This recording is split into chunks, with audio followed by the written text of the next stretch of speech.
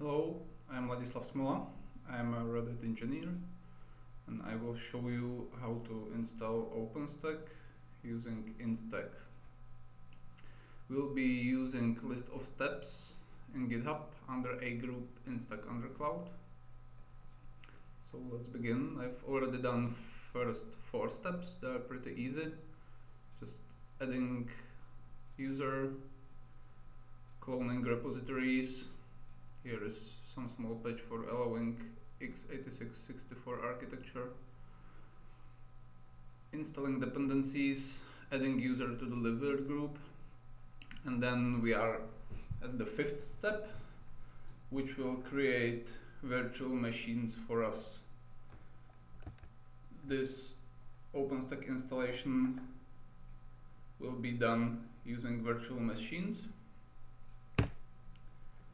using a BM poser, so they will act as bare metals, but all the whole deployment will be done in one machine. So this setup will create one undercloud machine for us, which will be management machine for the OpenStack called overcloud, and 4 bare metal machines on which we will deploy the OpenStack later. This step will take about 5 minutes, so let's just jump right to the end.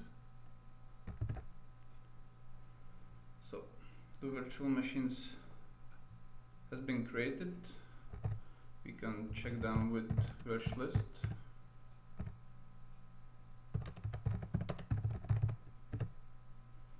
And we can see there is one Instack machine. This is our undercloud, the management machine for the overcloud, and these machines will be used for deployment of OpenStack.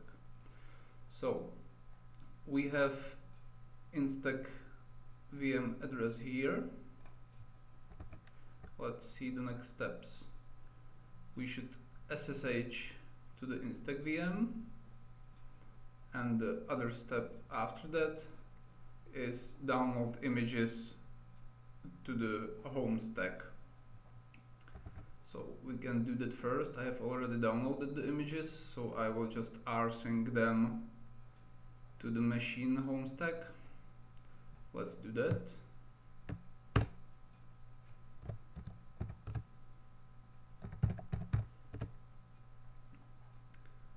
And before that finish, we can SSH on that address.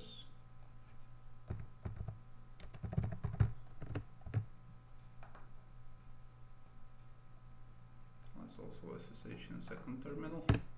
We will use it later.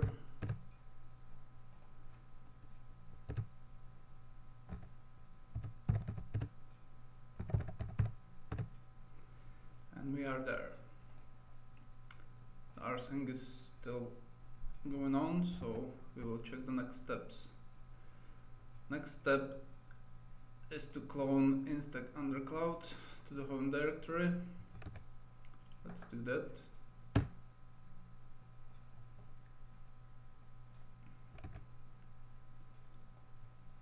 Source the RC file. And this will install undercloud OpenStack that will be used for the installation of our overcloud OpenStack. So we need images there. Okay, they are there. Let's check it. Yes, we have them here. So let's install undercloud. Okay, so this step will take about 25 minutes, so we can again jump right to the end. So our undercloud has been deployed. It tells us to copy the password and stack RC to the home directory, which is the last step of the installation. So let's do that.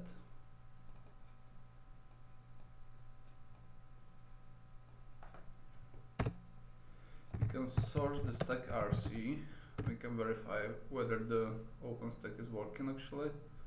Let's try Nova list. We can see that there is nothing, we haven't deployed anything yet, but if we try, for example, glance image list, there should be a list of images pre-created. We see there is images for compute, control, Swift and Cinder storage. That's good. So let's see what is in stack RC. And we can see we have OS password here. This is Undercloud admin user password. We will use this for logging into the UI. But before we can actually log into UI, we have to create SSH tunnel because it is running inside VM and it's not publicly accessible. So let's create a simple SSH tunnel. It will connect to this machine. This is the IP address on the Undercloud.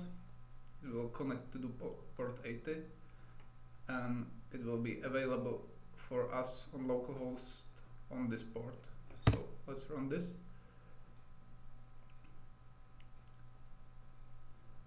And we are done.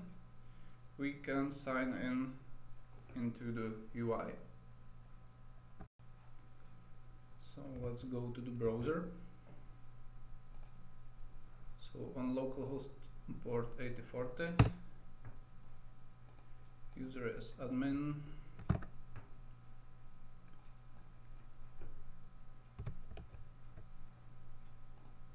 Let's copy the password again. Make sure it's correct. Sorry. And we are logged in. So it tells us we have no nodes available. So that will be the first step we will do. We have created 4 VMs in the virt setup step. So now we need to register them into Ironic. We can do that using auto discovery with upload CSV feature. So we need to prepare the CSV file. I have a script prepared that will create the needed CSV. So let's go to the Undercloud and let's run it. Now it's in node CSV file. So we will copy the content.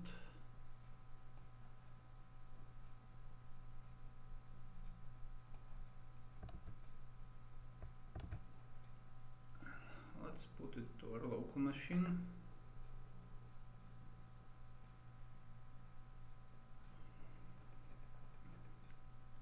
Okay.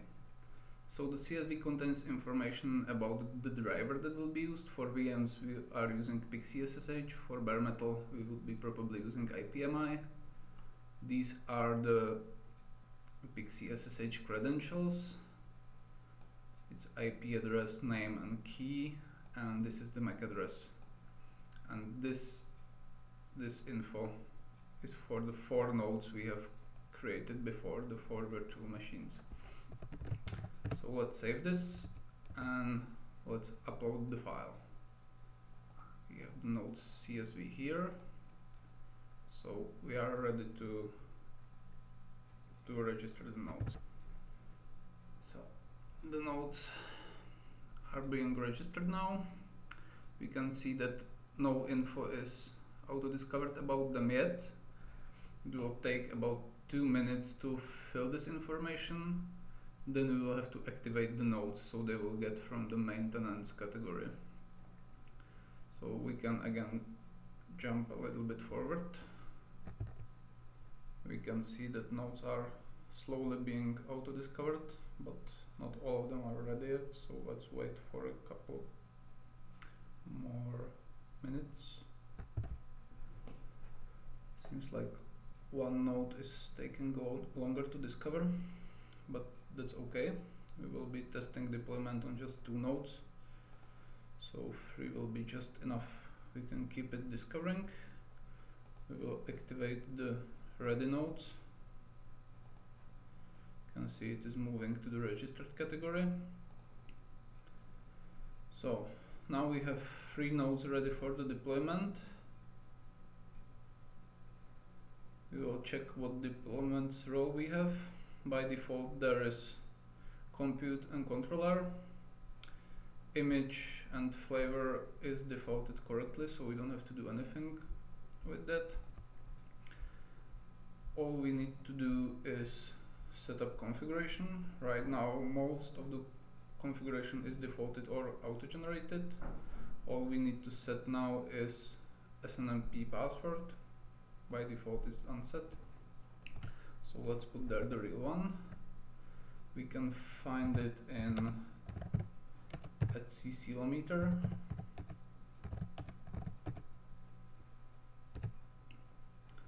So this is the SNMPD password. Let's copy paste it.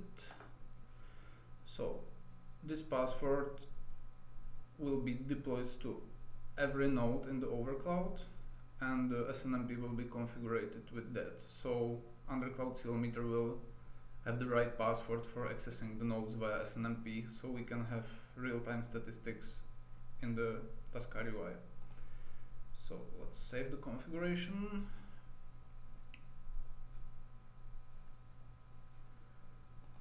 And we are ready to deploy.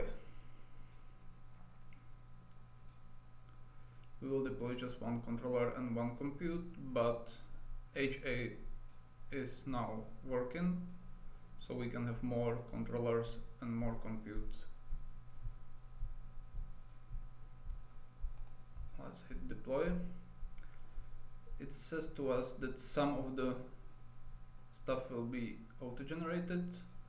It's basically all the passwords plus keystone certificates.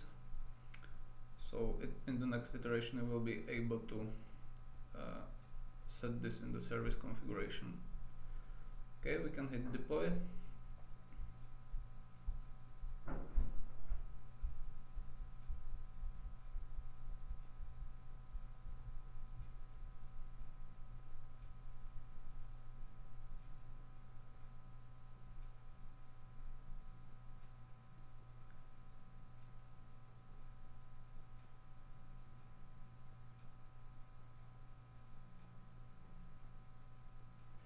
And it's deploying. We can see there is 0 from 1 on each node, so this will take about 12 minutes, so we can jump forward a bit. Now we can see one of the nodes has been already deployed, so just a few more minutes and the second node will be deployed, and another 3 minutes to finish the whole installation.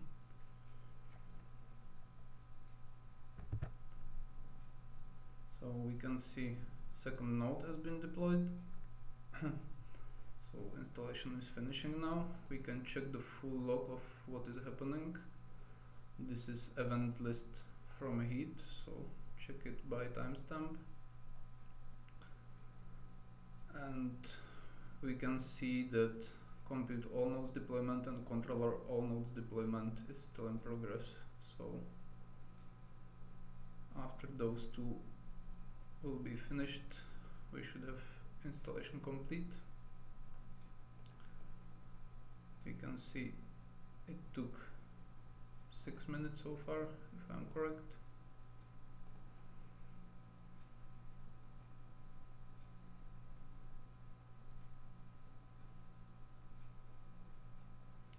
So let's wait a couple more minutes and it will be done.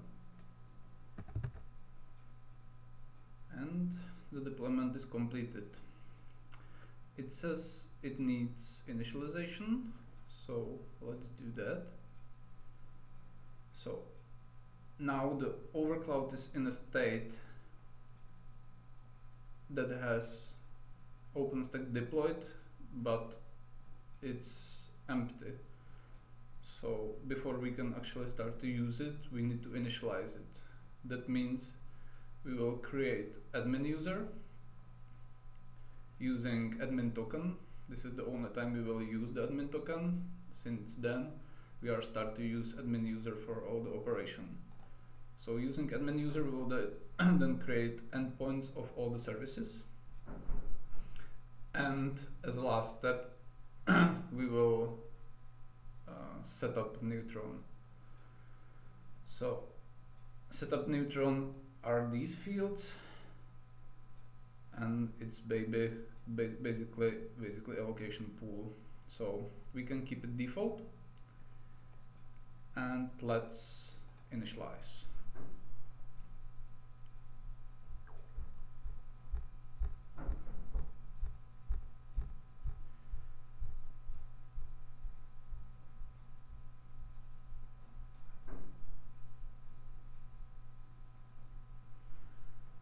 Yes, it's initialized, so the overcloud horizon is running on this URL, and these are the credentials we can use to connect there.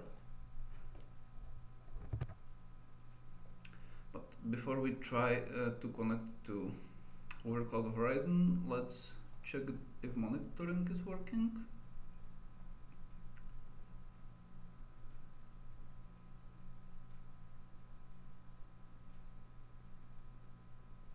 So on the overview page we can see we have 2 provisioned nodes, and we can see the aggregated stats of the nodes. We can also check the nodes one by one. So we can see there is some network traffic, some system load, some CPU utilization. Let's check the other node.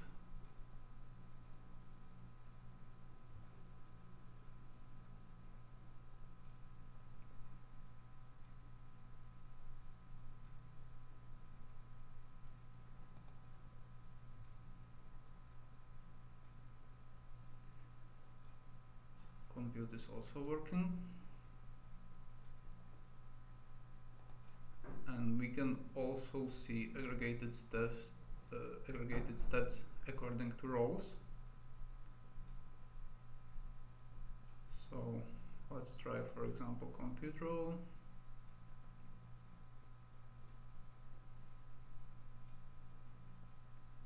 And that's it. We can see list of nodes here. This is the aggregated stats, though now it's aggregated stats of one node. So seems everything is working.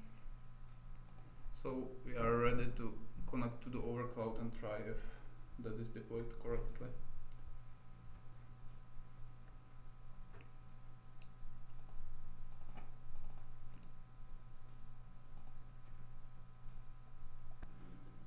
Now, before we will go to the browser, we will have to create the tunnels again. This time we need to create 2 of them, because overcloud horizon is accessible only through undercloud. So on the lab machine we will tunnel to the undercloud and to the overcloud machine port 80, and we will expose it on port 8111 on the lab machine. Let's do that. And from this laptop I will tunnel to the lab machine to the port 8111, and it will expose it to port 8045. So let's do that.